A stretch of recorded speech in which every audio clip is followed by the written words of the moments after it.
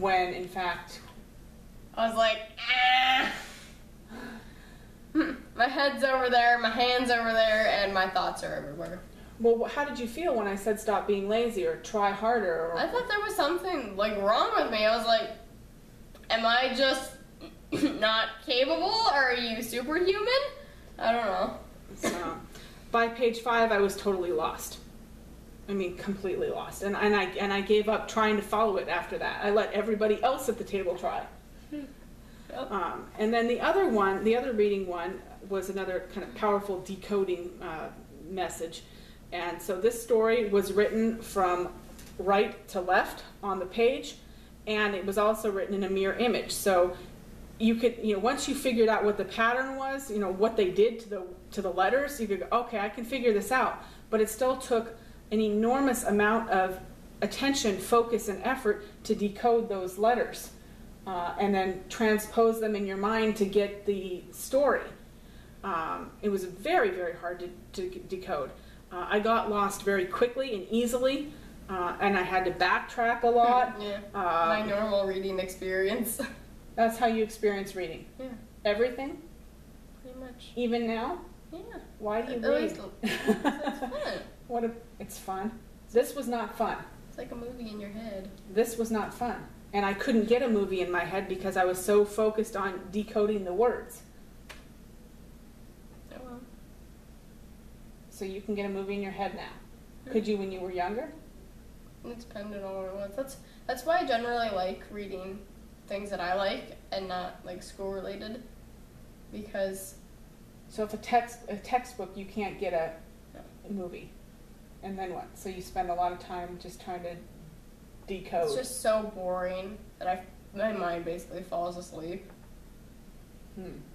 Like Life of Fred was a little better, but I literally pictured this really ugly stick figure going through life.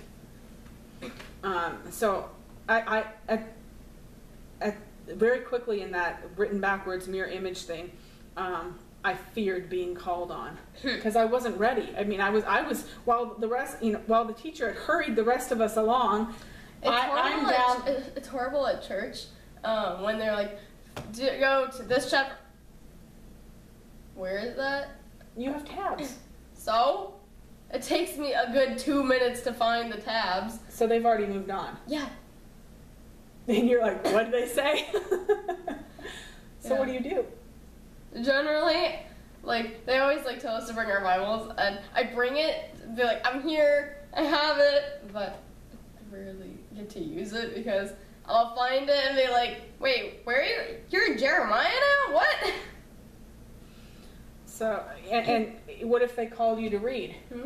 Well, like in my small group, I would go, because generally there's only like 2 or 3 people that bring their Bible. I'll be like, hold on, here, can you find it for me? Okay, so you've mitigated and accommodated yourself. Yeah, but... And you do that confidently, or do you still feel stupid when you do it? I just don't care anymore. I'm like, here, where is that? And then... Do you tell people why, or...? I think they kind of got it, but... Yeah, okay.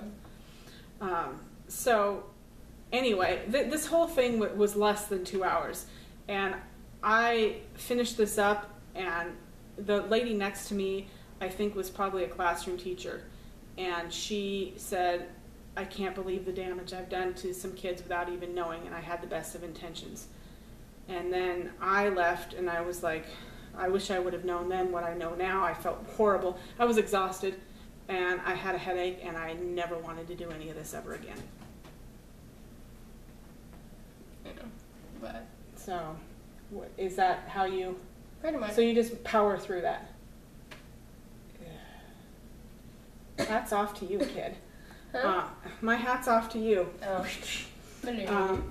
So, if you get the opportunity to do a simulation like this, I highly, highly, highly recommend it. You will come away with a newfound respect and admiration for your dyslexic kid. Ditto. Don't you wish you could do a simulation to be like, see like how things... Oh, jeez, that'd be awesome. The witness may step down from the stand now. The state of New York thanks the jury for its service.